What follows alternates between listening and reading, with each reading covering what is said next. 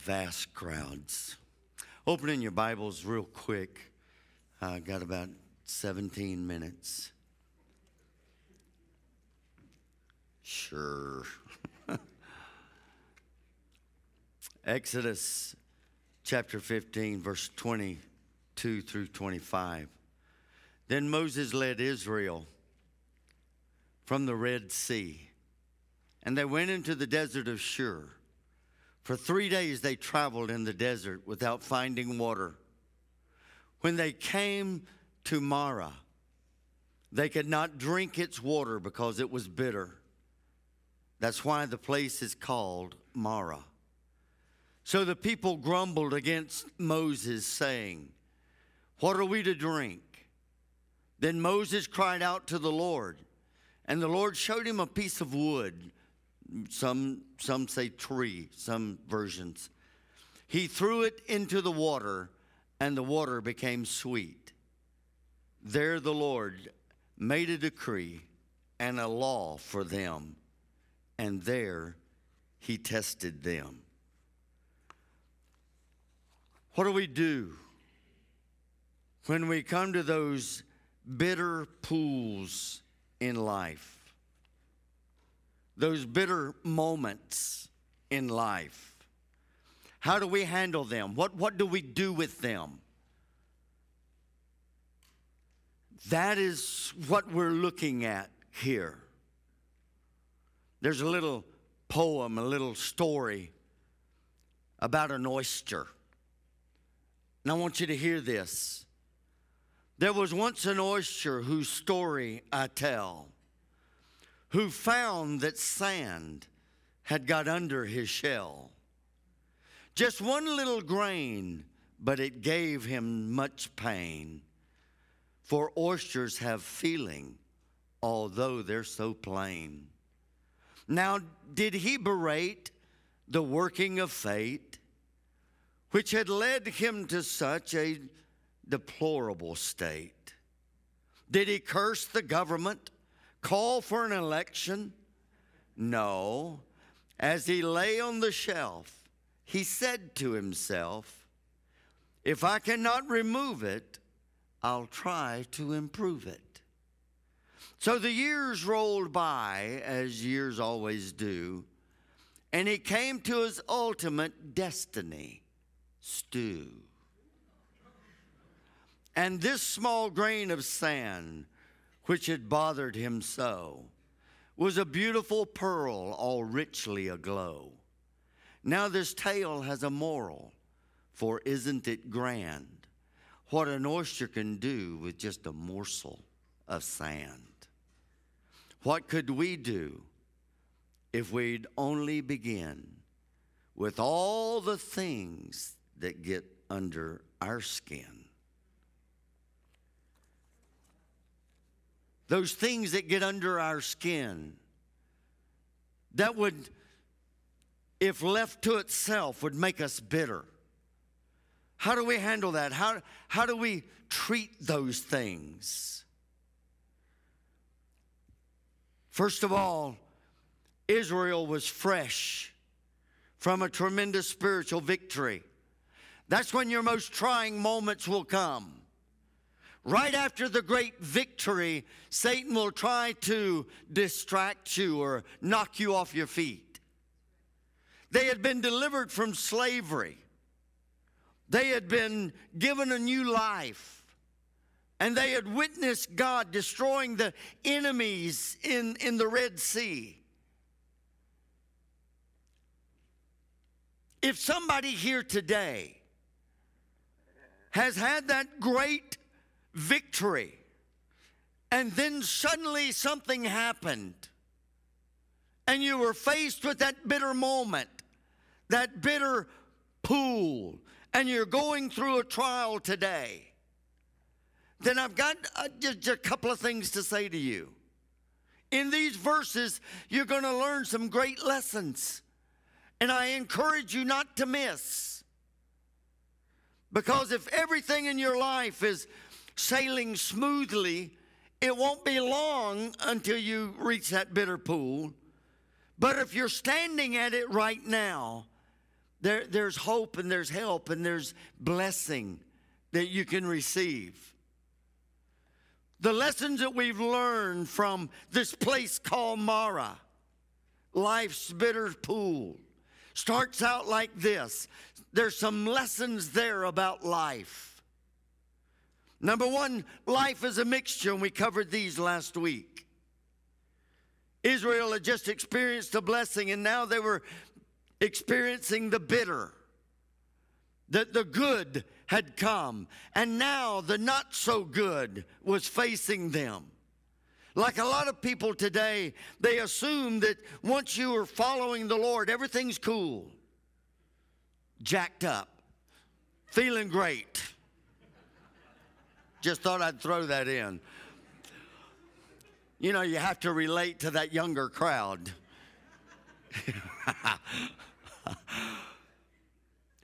The lessons are worth remembering. While everything might seem depressing, we have to be aware that the good moment, the blessing moment, that moment when God steps in, it's on its way.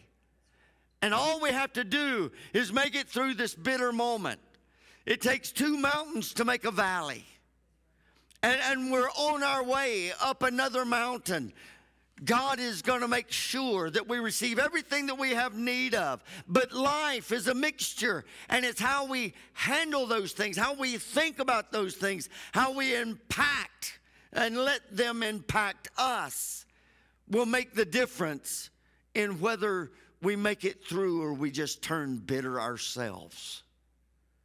The second thing was life has a master. When Israel arrived at Marah, they seemed to forget all the wonderful things that God did for them. They forgot about the deliverances and the plagues and the miracles that God had blessed them with. They forgot that up until that time, the Lord had been absolutely in control, leading them, directing them, guiding them every step of the way. They forgot that God was master. You know, it was his idea that they go to this bitter pool. It was the Holy Spirit in the cloud and that was leading. And they got there. God wasn't shocked. God was already prepared. And you'll see more about that shortly. Romans 8:28 says, we know that all things work together for good for those who love him, who have been called according to his purpose. Life has a ministry. God used these times, both good and bad, to minister to the Israelites. He does the same for us. What they learned about God in both these times began to shape their perception, their thoughts, their knowledge about who God is, how powerful he is, what he can do and what he can supply. Every situation in life serves as ministry of the Lord to us. Those things that happen to us daily, God is crying out through those things. I love you. I care about you. I'll supply for you. If we'll just listen, take a moment, spend a little time, hear what God has to say. God is simply trying to make us more like his son. Sometimes some rough edges need to be knocked off. That's not fun. Sometimes there needs to be some sanding done. That's not fun. Sometimes we need to be molded and melted. That's not fun. You look at Elijah and his travels. He was down by the brook Cherith. You know what that means?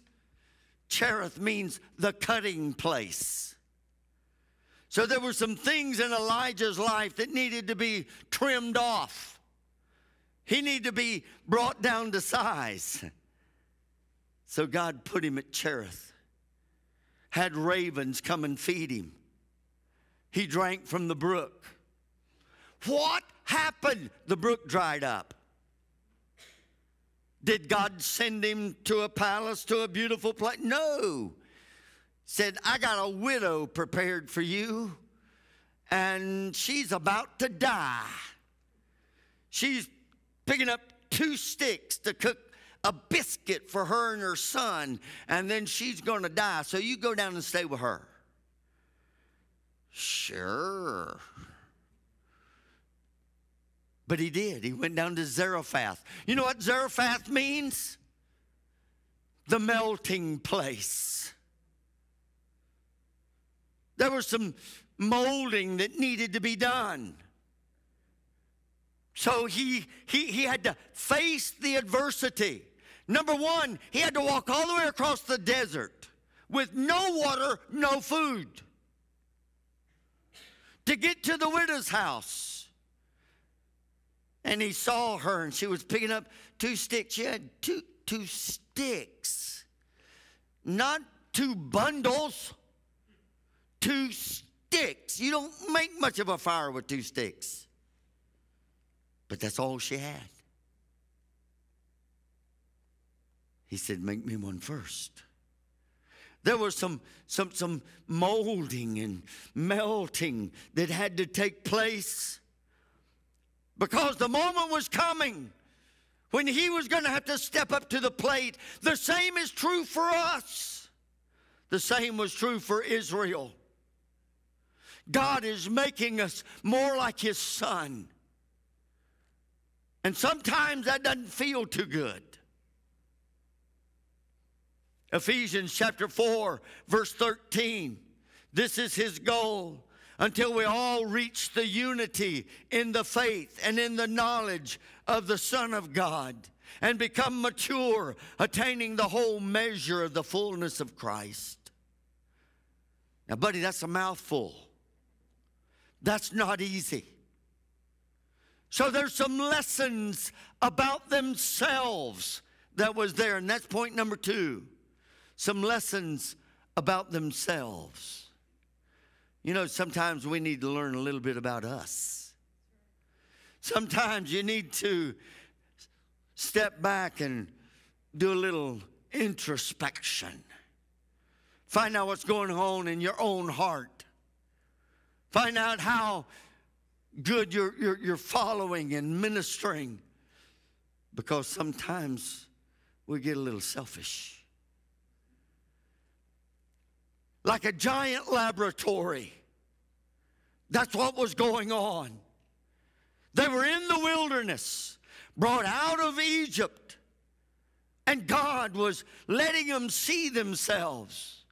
Their experience, every experience that they had, whether good or bad, began to x-ray their heart, because that's what was shown. Does the same thing for us. What are you going to do when the bitter moment comes? How are you going to respond? You going to punch somebody out? I don't like you, boom. In the name of Jesus. It's not quite the way that God intends us to react. But there's an experiment going on, an x-ray that's being taken, and it's revealing us to us. God is putting his finger on some things. I pray a prayer ever so often, and I've heard some of you pray something similar. I said, God, if there's anything in my life, just put your finger on it. Be ready if you ask that. Because he's going to, all 5 of them, and the other hand too. And then it's up to you. What are you going to do with it? How are you going to react to it? You're going to learn a lot about yourself when the bottom falls out. That bitter time of Mara reveals certain characteristics about these Israelis. some that they probably would rather not have known. You know, there's some things that we don't want somebody to tell us. Be careful if somebody walks up and says, I trust you. Tell me like it is. Do I get on your nerves? Well, as a matter of fact, you do. I can't stand you. They will hurt you. I'm telling you. There's some things that we don't want to know. There's some things that we want you to lie to us about. But God won't do that. His mirror is perfect. It shows every flaw, but it shows every blessing too. It shows everything just like it is. Some of us are guilty, just like they were, of having some characteristics that it'd probably be better if we didn't have. They learned something. The first thing that they learned was they were living for themselves. They were living for self. Nobody in this room wants to hear you're selfish. We don't want to hear it. So we made another phrase. It's all about me. And we make a joke out of it, but it's true. Some of us sitting in here right now, it's all about me. I don't care what happens to you, it's all about me. As long as I'm happy and I'm comfortable and I'm doing what I want to do.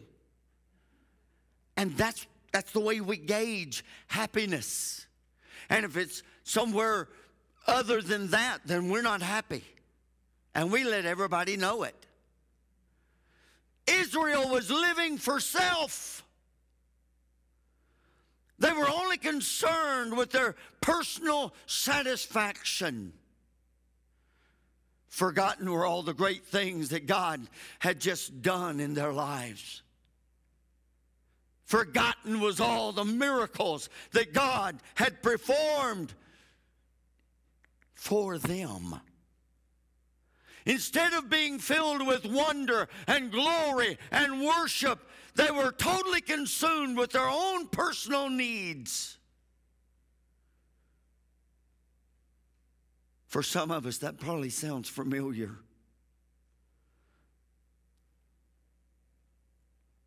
Sometimes when we get into a tight spot, we seem to forget all the greatness of God. And our world suddenly becomes very small. It has one letter in it, and it's I. We tighten our boundaries and we live our own lives until that centerpiece and the force of every thought, the force of every motive is what I want. Newsflash.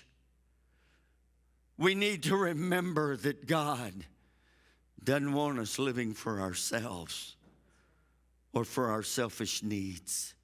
He says, do unto others as you would have them do unto you. It's more blessed to give than to receive. Paul said, when I'm in Rome, I'll do as the Romans do. I'll be all things to all men, that I might thereby win some of them to Jesus Christ. Jesus, more than anything else, desires that we'll live for him, that we'll let him live in us. He desires that we put him first. And when we live for him, when we do those things, he's promised to take care of every trial, every situation, every problem of life, every need that you bump up against. He said he'll take care of it. if we'll put him first. You say, well, Pastor, how do you know that? Because I've read Matthew chapter 6, verse 33. I know what it says. Seek first the kingdom of God and his righteousness, and all these things. If you want to know what things, go to chapter 6 and read all the things that he had listed there. All these things will be given you as well. So you'll have his blessing, you'll have his glory, and you'll have every need met. That's what he's saying. But in order for that to happen, we put him first, not us first. They were living for self. Why were they living for self? Because they were walking by sight. That's point 2 or B. They were walking by sight. Israel was guilty of looking for satisfaction in the world that's around them instead of to God who had bought them. They had sold themselves into slavery. When the brothers sold Joseph into slavery, they sold the nation into slavery. God had bought them just as he's bought you. It was that innocent lamb that was slain, and the blood was spread upon the doorpost, that the angel of death, as he moved through Egypt, would see the blood and pass over them. The lamb that was slain before the foundation of the world, his blood was shed and spread on Calvary. And when you and I cling to that cross, that old rugged cross, then when the angel of death comes by us, he'll pass over us because we're covered by the blood of Christ. We've been bought with a price, that not of ourselves. So you can't boast. I can't boast. When we have that perspective, when we have those kind of thoughts,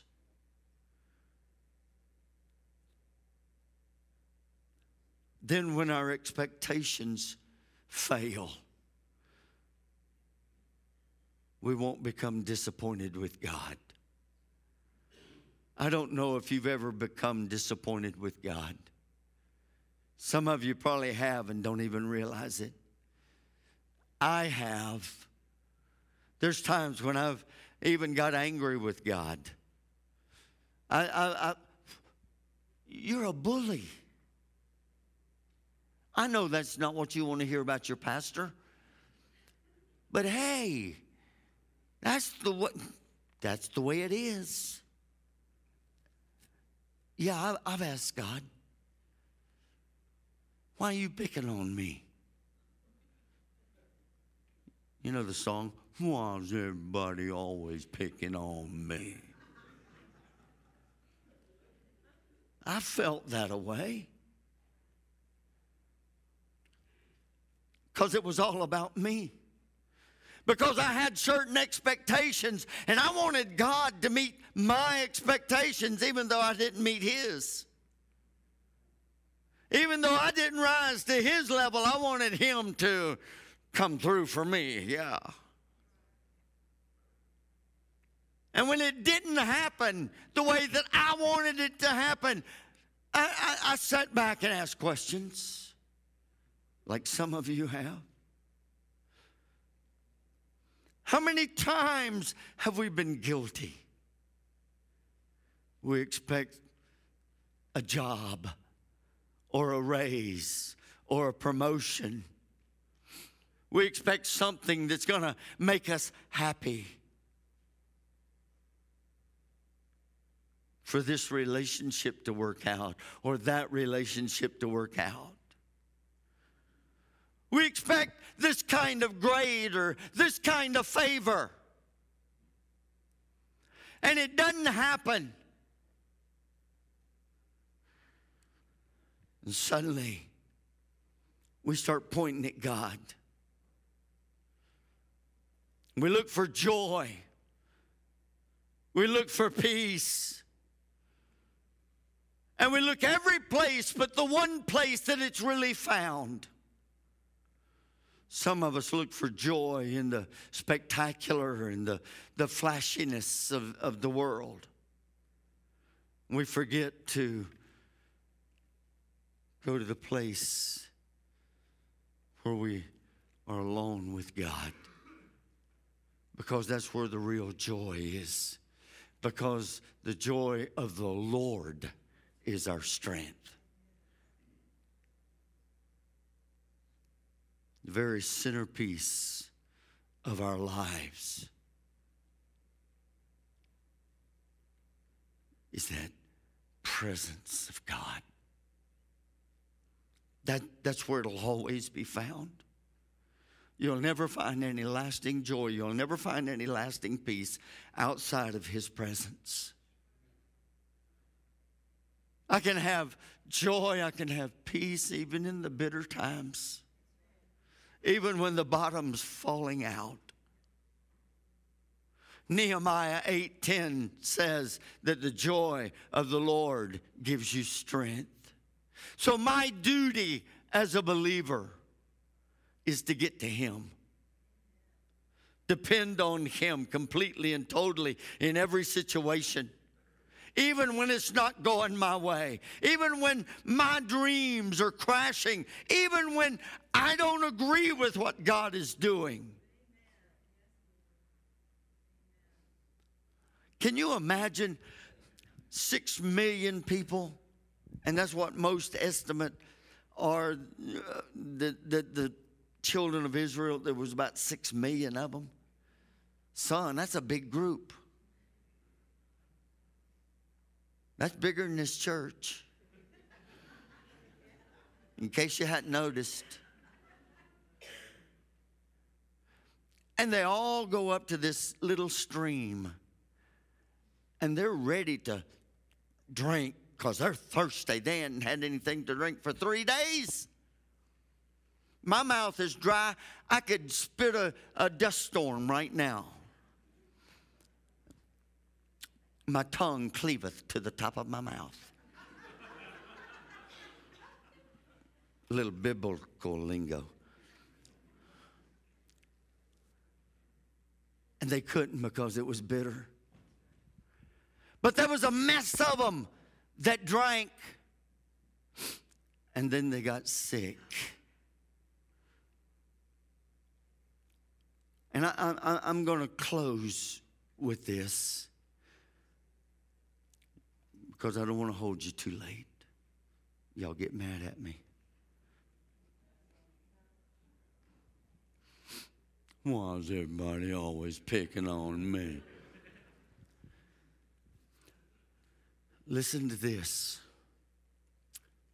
There was probably many in Israel that drank from that water. And there was probably many that got very sick. Because the water was no good. It was bitter. That's another way of saying that it was contaminated. It was no good. Then God shows Moses a tree. And He just throws a stick or wood or a limb, whatever it was, into the river, into that water. And it became sweet. What if you were one of the ones that had gotten really sick? What kind of faith would it take for you to hear, oh, it's okay now? You're not going to be the first to step up and say, let me have another swallow so that I can get sick again. How many people have I talked to that says, I got hurt by a church and I'm not going to get hurt again? And we don't trust churches. Or I'm not going to get close to any preacher again because I had one that failed me.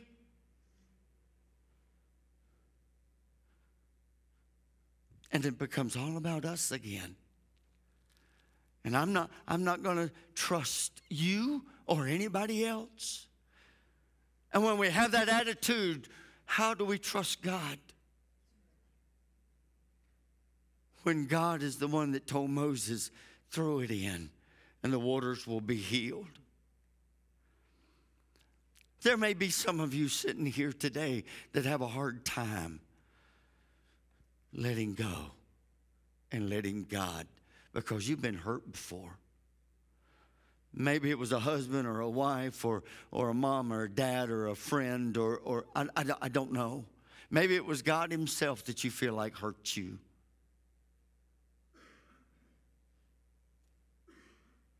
When Jesus,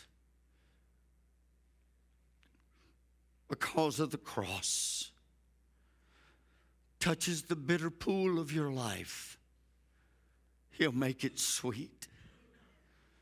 But you're going to have to trust him to do that. And you're going to have to be willing to drink again. Deeply from God. I just heard a testimony from somebody that's been coming to this church. They said, I got hurt. My dad's a pastor. Many years with the Assemblies of God. And he pastored, and I went to church, and the way that things went, it just really, it destroyed my heart.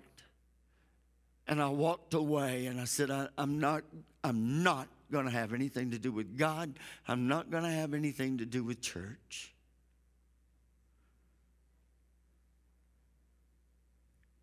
And they said a desperate moment came in my life. And I reached out and I said, God, is there any hope out there? And he said, I went online and I plugged in Assembly of God in this area. And your church was the first one that popped up. And he said, you were preaching a message about the warrior and the widow. And I needed that.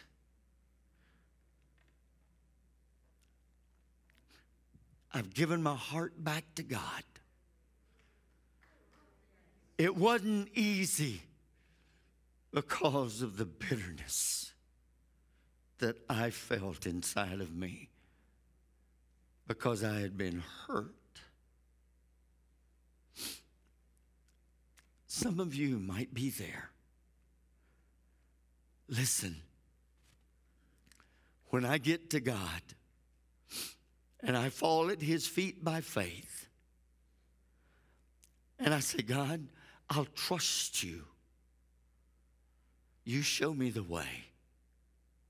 Because you've got the answer to every bitter problem in my life. You know, it says in Romans 1:17 that the righteous or the just shall live by faith.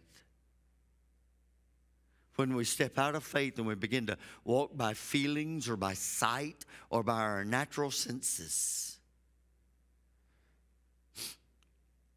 we step outside of all that God's blessing. We'll enter the realm of the flesh, and our lives will get more and more and more bitter. And only until we come back into that realm of faith and start trusting God again will the sweetness flood into our soul. Don't give up on God. And don't give up on God's people. We're not perfect.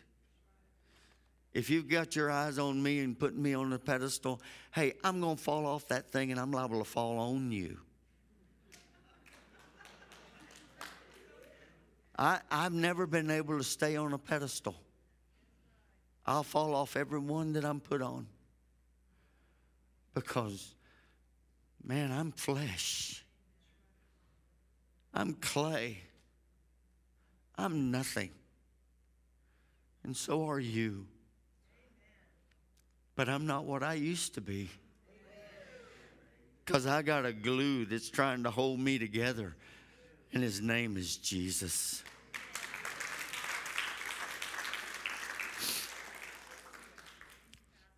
Stand with me, would you please?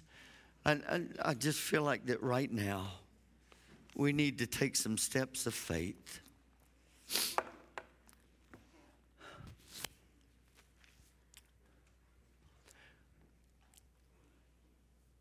Everything in me is wanting you to come forward, but I'm not going to ask you to do that. What I'm going to ask is that if you've been hurt and you've been reluctant to just reach out, I'm going to ask you to give that to God today. I'm going to ask that you will ask God. Throw that wood in the water and let it be sweet. Because the bitterness of my life, I can't handle it anymore. If you've been hurt, then there's a bitterness down inside of you that you need to get rid of. The only way you're going to get rid of it is through him. Give it to him today.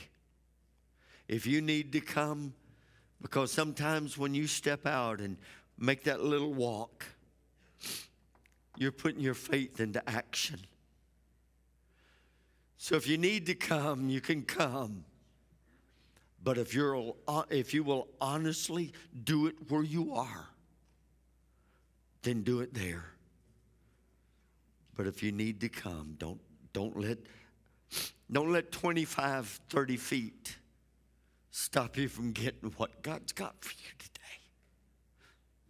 Because it's yours. The waters are sweet. Bow your heads with me, would you please, Father?